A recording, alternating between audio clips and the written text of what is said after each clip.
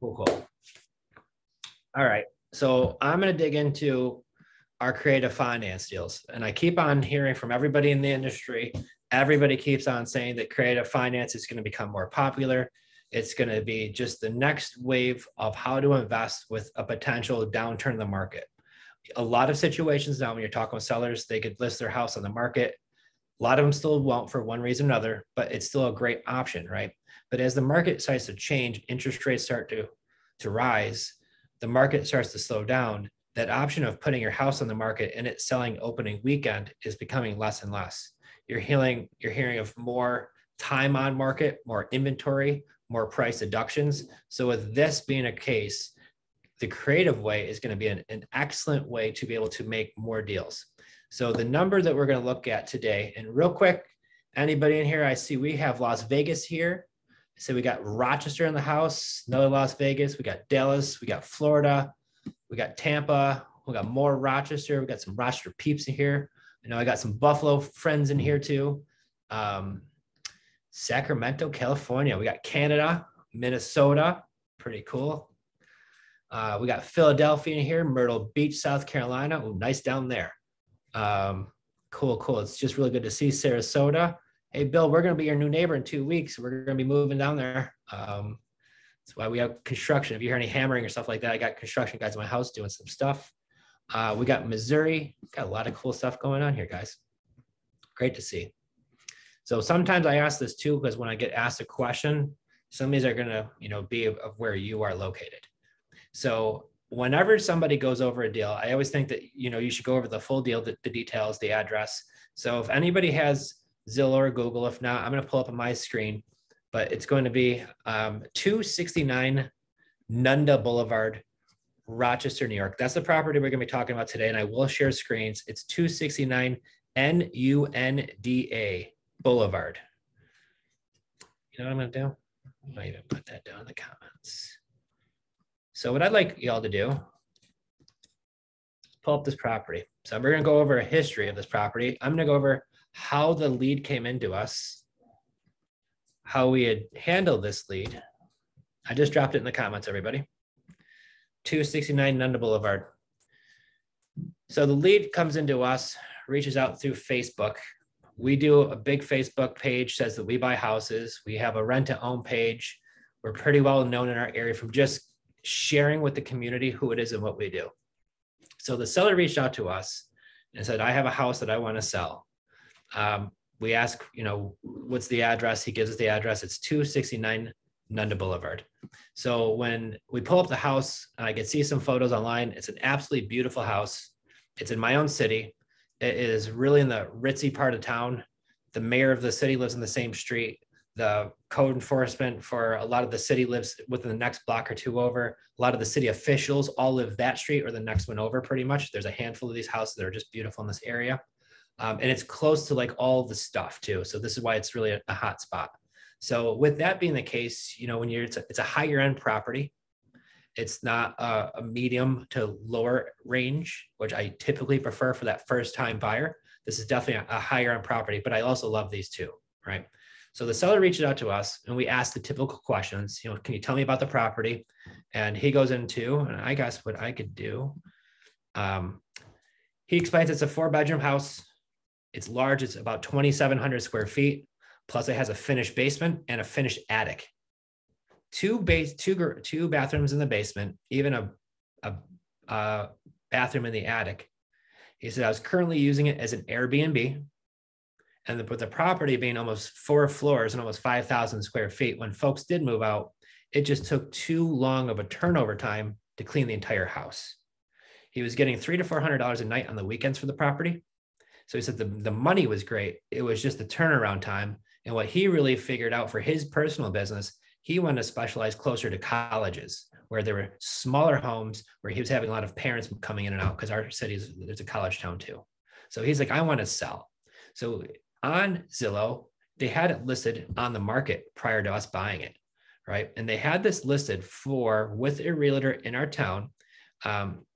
He had it listed for, let me pull it up. He buys it for $250,000.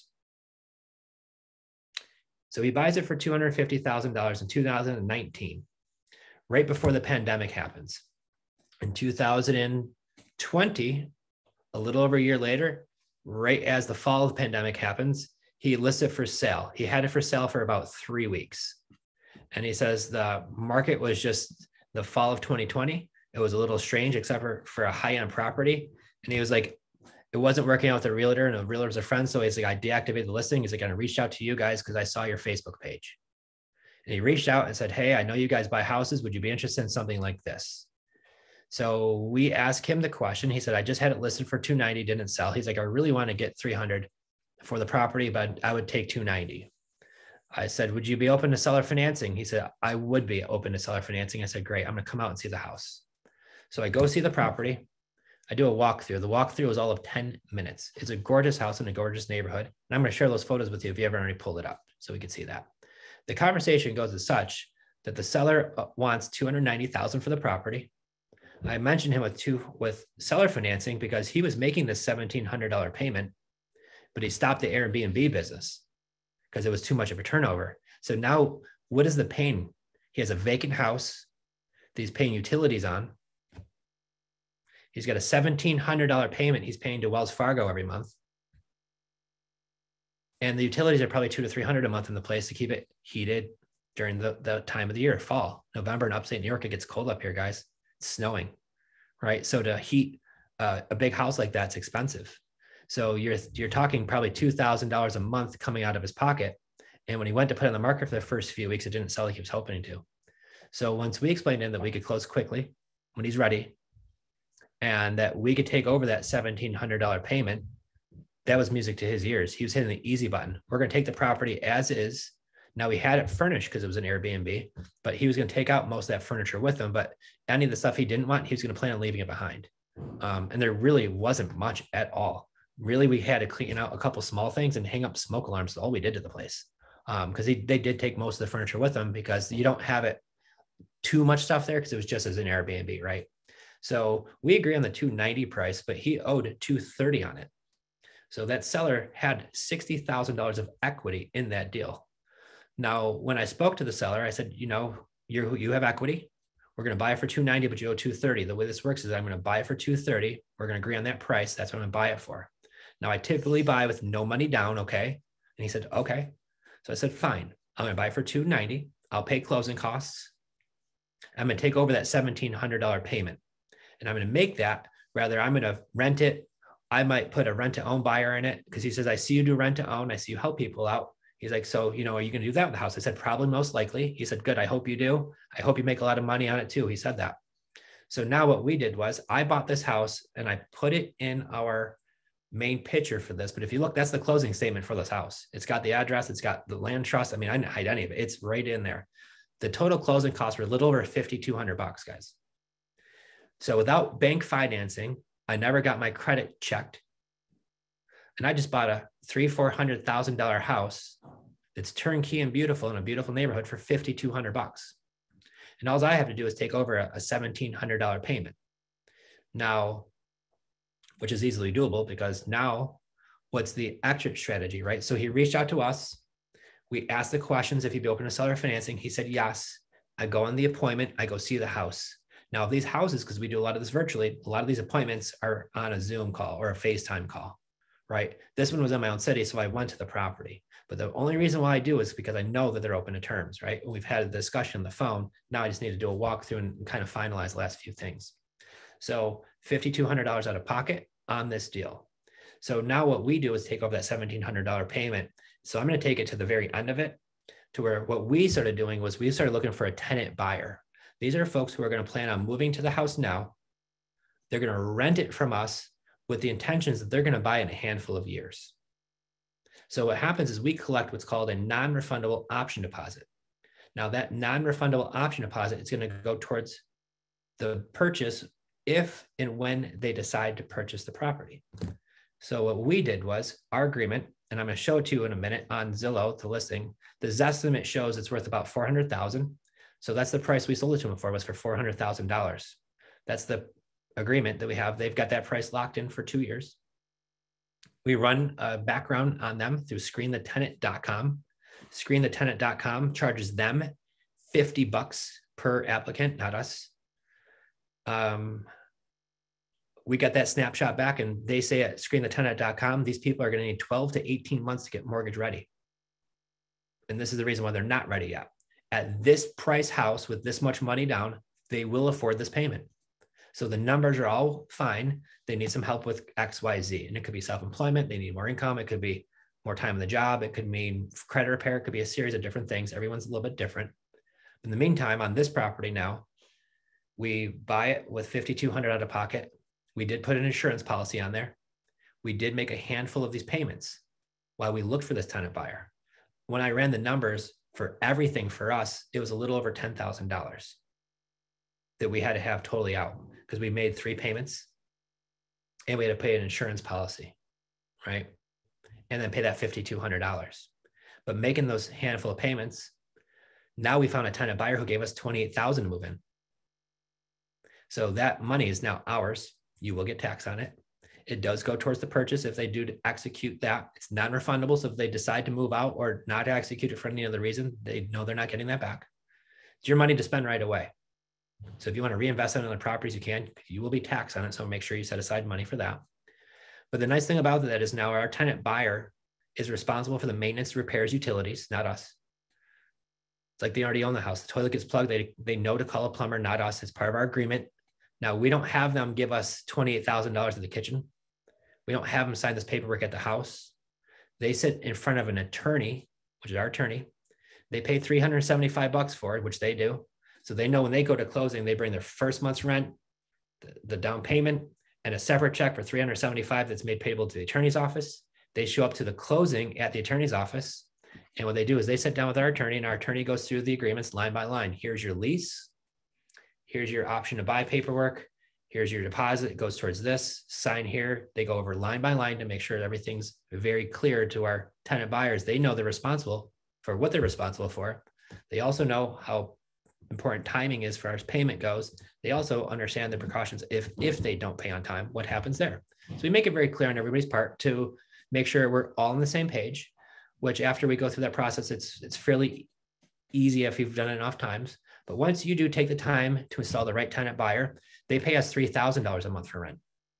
Because on a $400,000 property, your mortgage is going to be slightly higher than that on this one because our taxes in our city are kind of high. So does anybody remember what our payment was that we were making to Wells Fargo? $1,700. There we go. Mike got it. So we're cash flowing close to like $1,200 a month on that property, right? So what did it cost me to buy that? $5,200 and something dollars. You've seen the closing statements on the ad for this thing.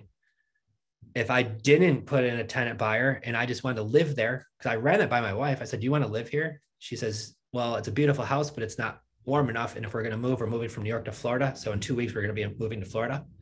But if not, if we were staying in the city, that's a beautiful house. So it was one that we considered moving into.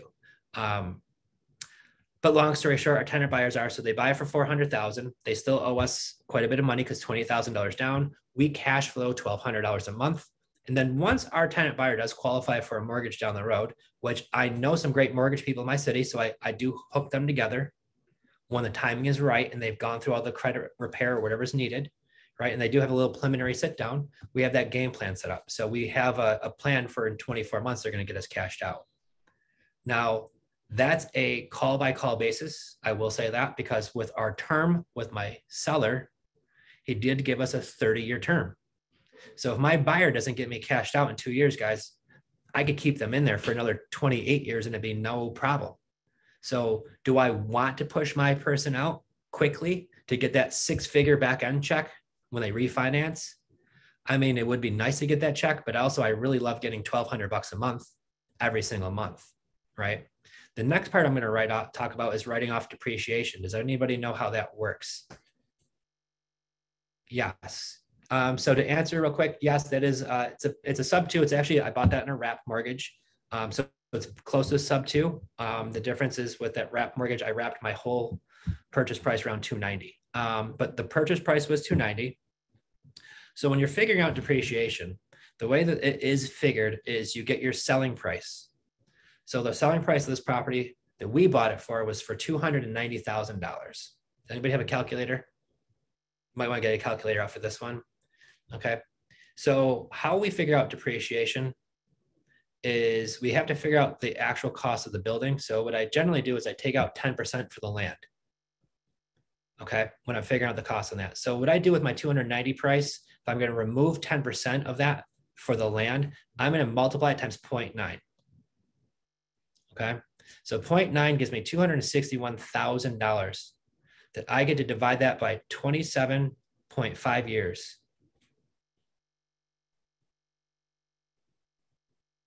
Because that's how they work that. Okay. So that means every year off my taxes from buying this property, I also get to write off almost almost $9,500 a year. I get to write off my taxes.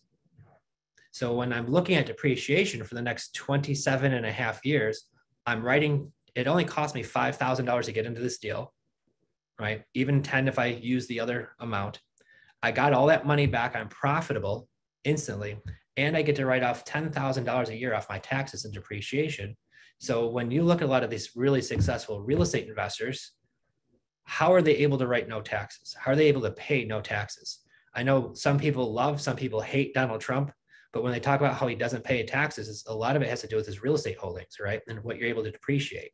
So it's a lot of accountants that are able to do this. So once again, when you look at the purchase price of all the properties that you're buying, and everybody's looking at the monthly cash flow, which is important, but I'm also looking at depreciation to help minimize how much I'm paying per year in taxes, because it's not just making it, it's about how much you're going to save.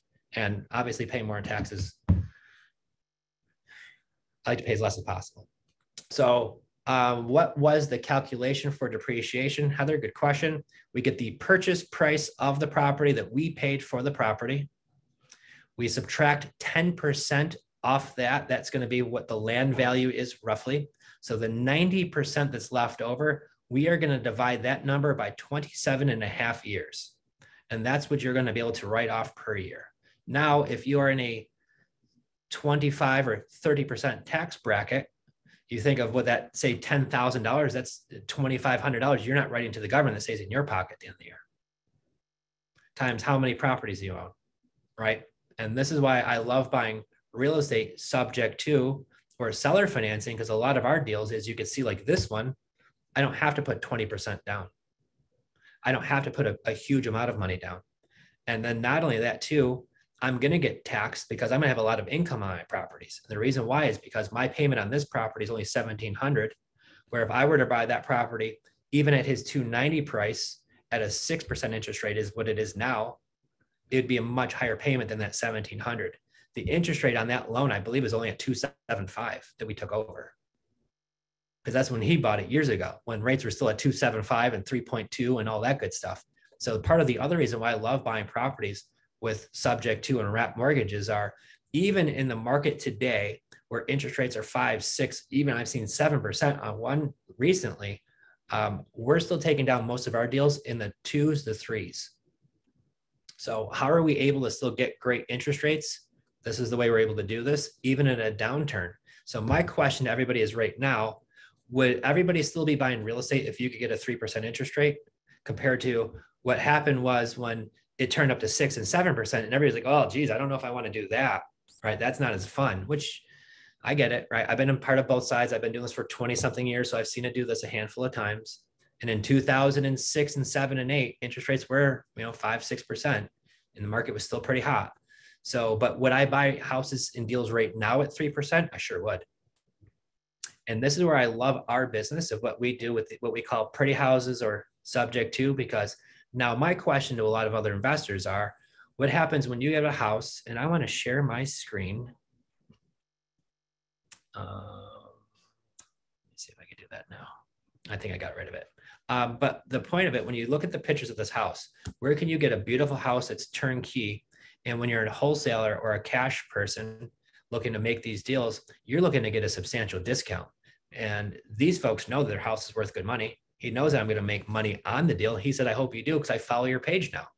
So they know what our intentions are. He's seen our new tenant buyers in the house because we always take pictures with them. Congratulations on their new house, right? So we always make fun the situation great. So we broadcast it, we advertise it. They know what we're doing with the property. He loves the fact he turned over the key. He's got $60,000 sitting in the bank of ours until we get them cashed out. In the meantime, we're taking care of that. $2,000 got off his back every month. And we did it quick and made it easy. So once again, could we pay full price or top price? You'll see that on some of our marketing guys. Yeah, we can. And the reason why is because when he says, I want 300,000, but I'll take 290, I said, fine. No money down, 30-year term, $1,700 payment on a gorgeous house. I'll do that every day, all day long. I wish I could have 10 of these a month, guys. And we try to. It's not always that easy. Some deals are good like this. Some are you need a little bit of money down depending on the situation. So when does the seller get their equity, Eric? The seller gets their equity once my tenant buyer gets them refinanced and gets all of us cashed out. So the seller gave us a 30-year term to get them cashed out. Now, some sellers we work with want to get paid off a lot sooner, like 10, 15 years. Some sellers are like, hey, listen, you're going to take care of everything. I'll wait. But they also know on the other side is that once those buyers of ours do get us cashed out, that's when we get a big check too. So obviously it's in our best interest to make sure it's not like, 40 years from now. I want to get it sooner than later. So why would the seller agree to those terms you outlined?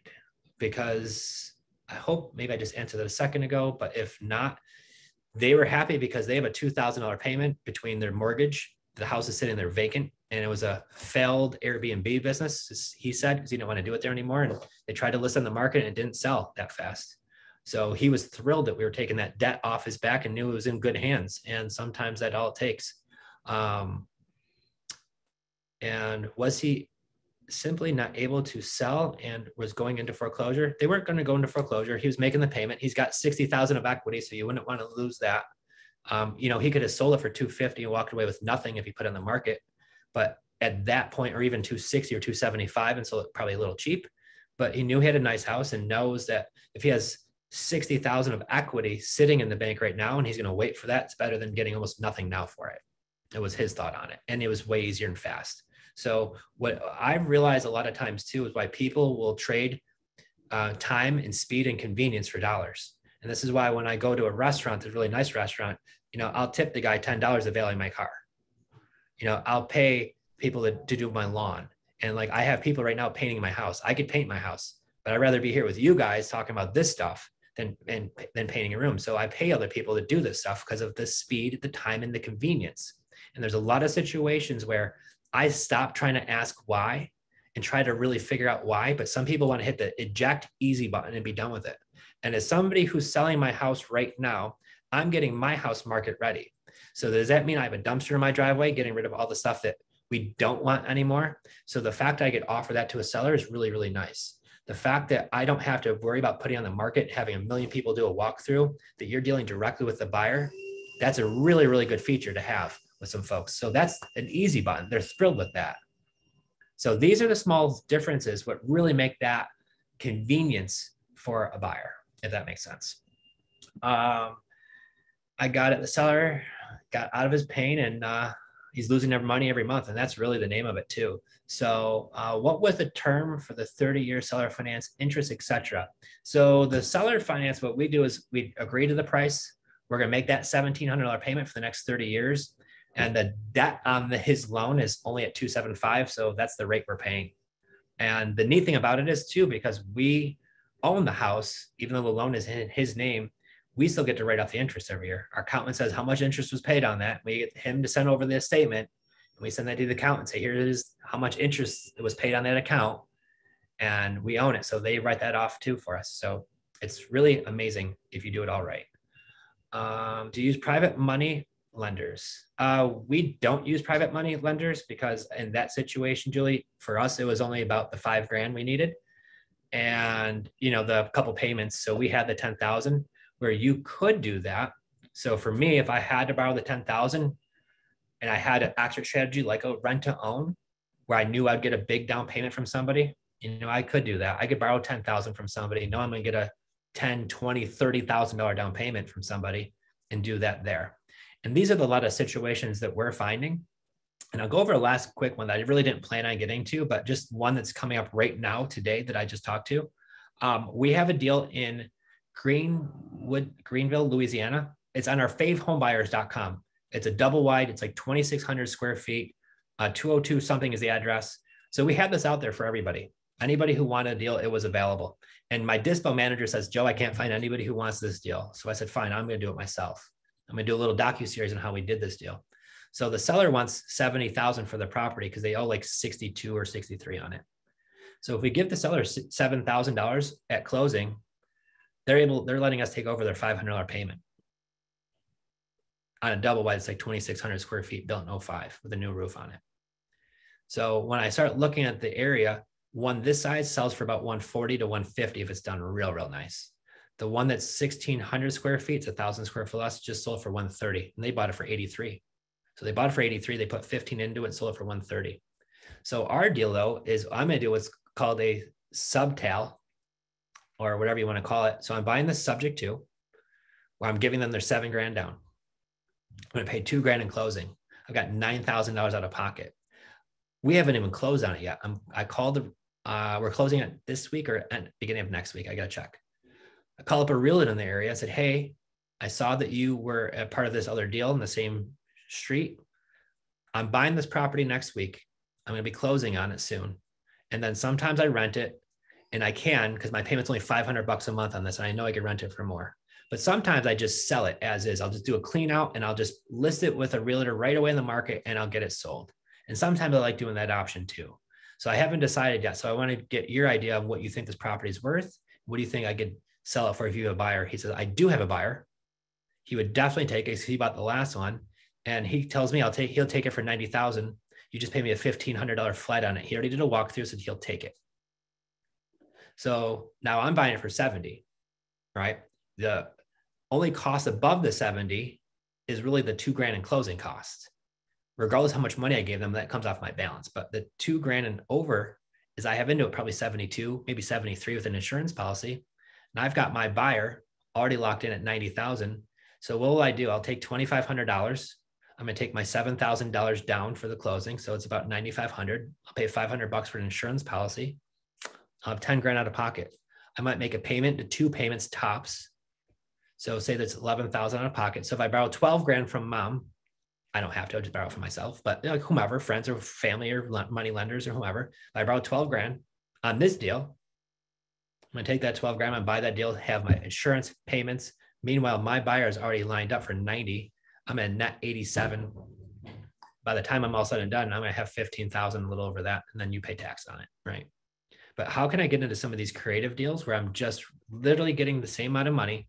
And if I think about this, how I could turn an $11,000 into a $15,000 profit very easily by finding these, what they call subtail deals, where I'm just finding them on sub 2. I don't have to come up with the full 70,000 to buy the property to turn around and resell it. I'm only coming up with the closing costs and sometimes a small down payment, a couple of payments, and then I'm selling it right away. So these are one of our favorite exit strategies too, but you have to make sure your numbers line up. But here's opportunities, guys, where we've had this out there for the public. Anybody could have done that deal. Anybody could grab that one and held onto it for a rental. But this is why we're doing this education, is to kind of show you some of these opportunities that are coming across. So when you go to Fave, F-A-V-E, homebuyers.com, favehomebuyers.com, this is where we share off all the deals. This is the purpose why we made this group, was to share more of these deals that we're finding. So some of you who might want these, who want to learn how to get them, we're going to be here to teach you how to get them and how we're finding them, right? But we're also going to say, hey, if you want some of these delivered to you on a silver platter, here they are. Go to our Facebook group, the Creative Finance Playbook with Joe and Jen.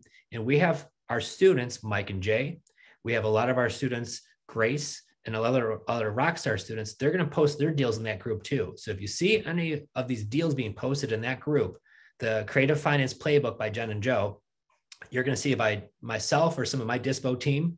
You're going to see Mike and Jay's Dispo team, and you're going to see these deals in that group. So if you see seller finance available, it's not just some spam thing, guys. These are us or our students advertising some of these deals, because what happens is if we find 7 deals or 8 deals or 10 deals a month, I can't close on all 10 of those myself. I'd love to, and we're trying, but it's just impossible. So a lot of these deals, we just assign them out to other investors. And a lot of these deals are money-making deals that you're going to be able to walk into with very little to no cash. Some need a little bit of money. Some are cash deals where they're just the traditional cash sale too. But a lot of these deals are creative finance. And on these creative finance, we try to keep your entry fee as low as possible. So what's an entry fee?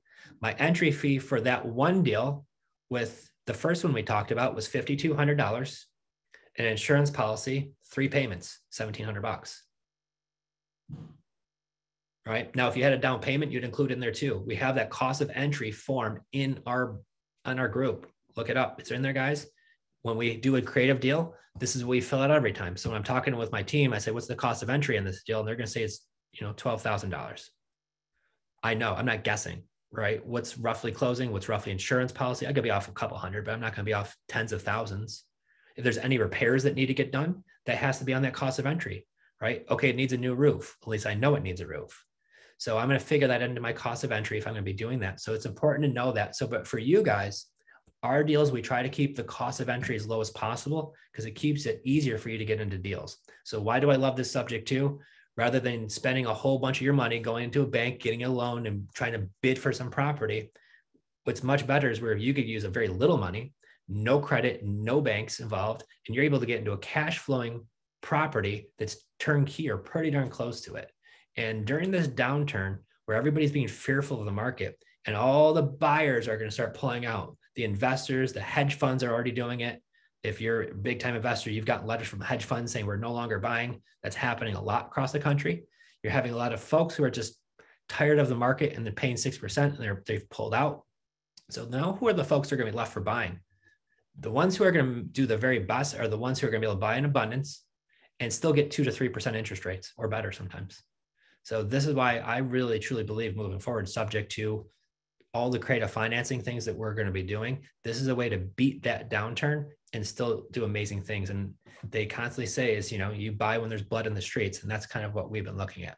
Did you see my question any chance about sub 2 and the lender wanting the money, the full money for the original loan? I did not, Sarah. Let me scroll up. Sarah.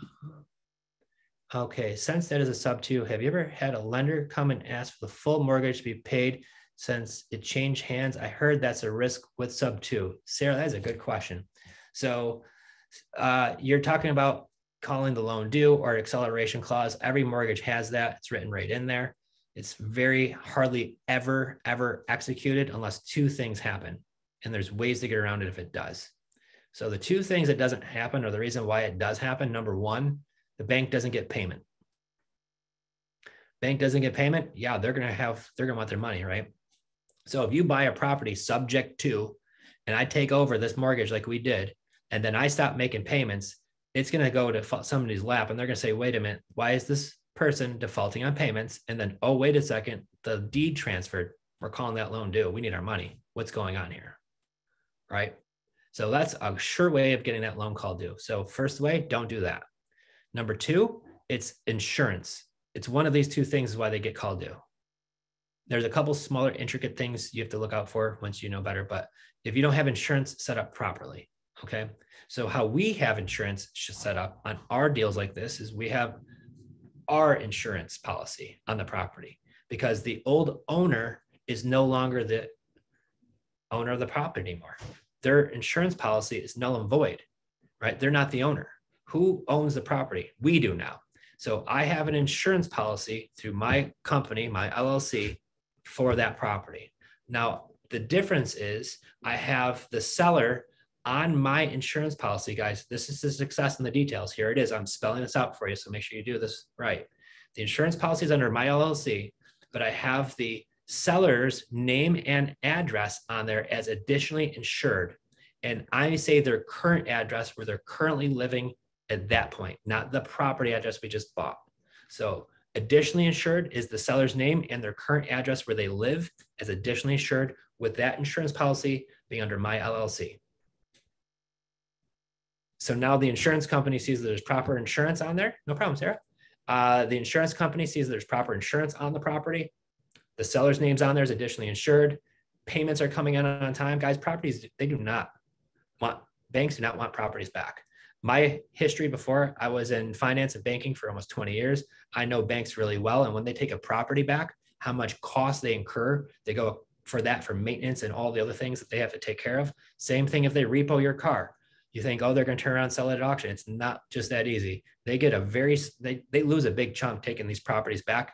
And banks are in lending. They're not in repossession. They have to do a repossession when deals go bad, but they don't want to.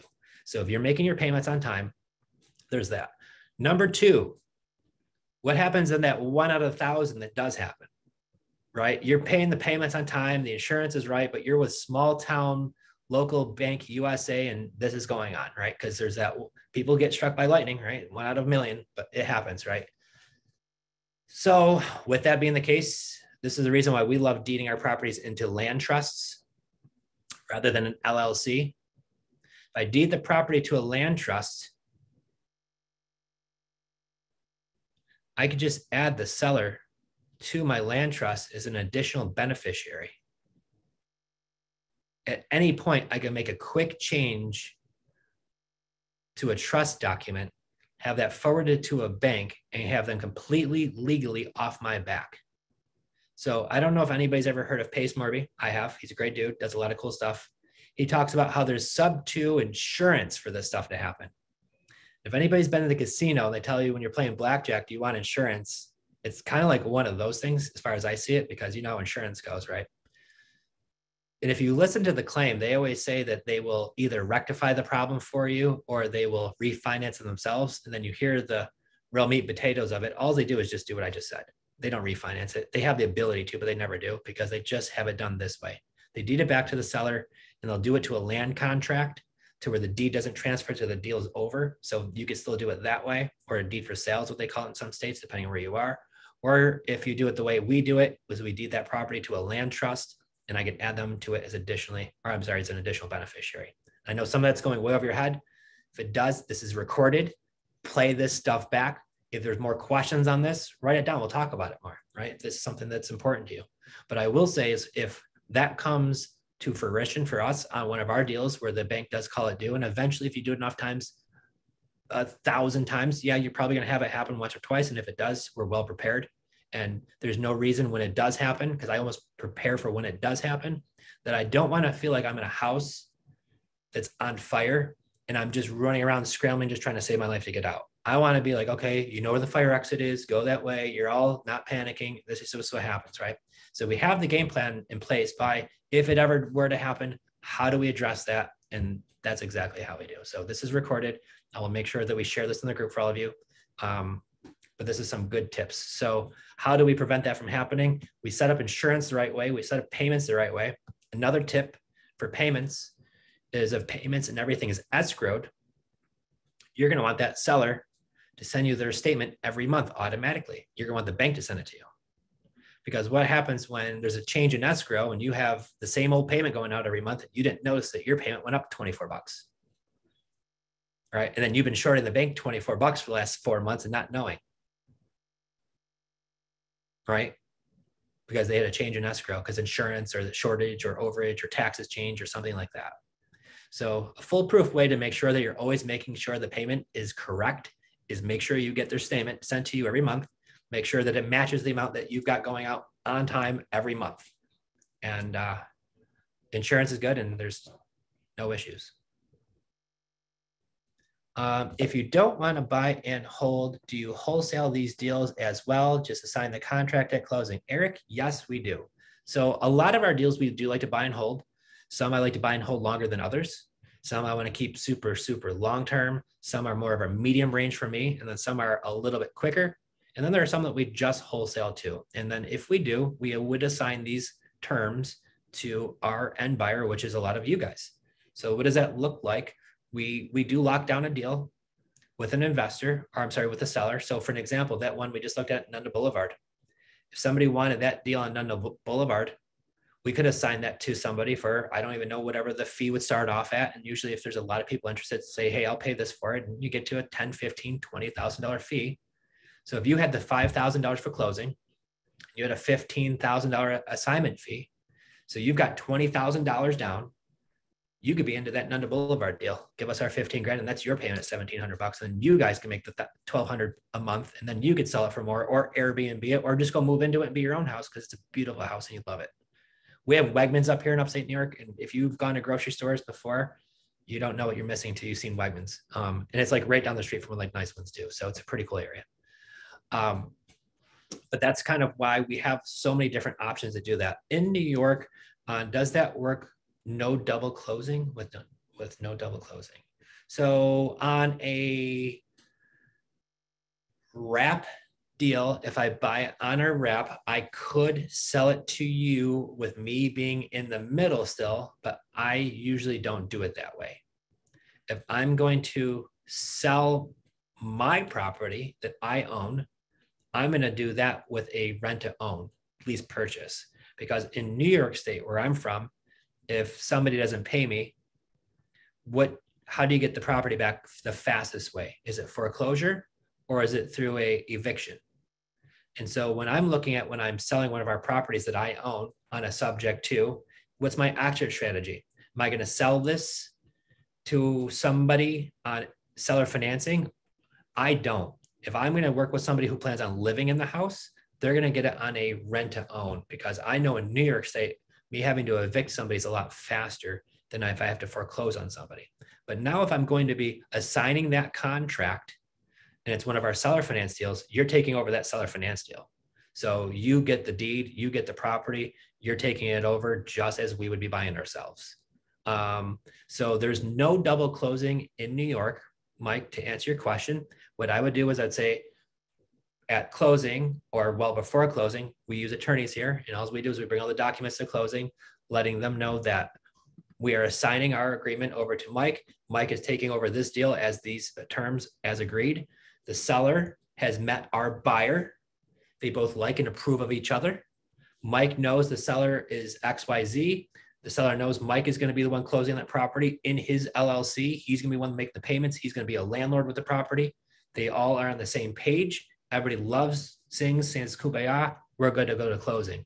If Mike says, or my seller says, I don't like your buyer because whatever reason, well, then obviously we have a problem, because it's not a one and done cash deal. We're just exchanging cash. These are long-term relationships. So we make sure when we're working with sellers that we make sure our sellers have full disclosure of what's going on, because what you don't want to have ever happen is a seller come back to you and say, I didn't know this, that, or the other thing.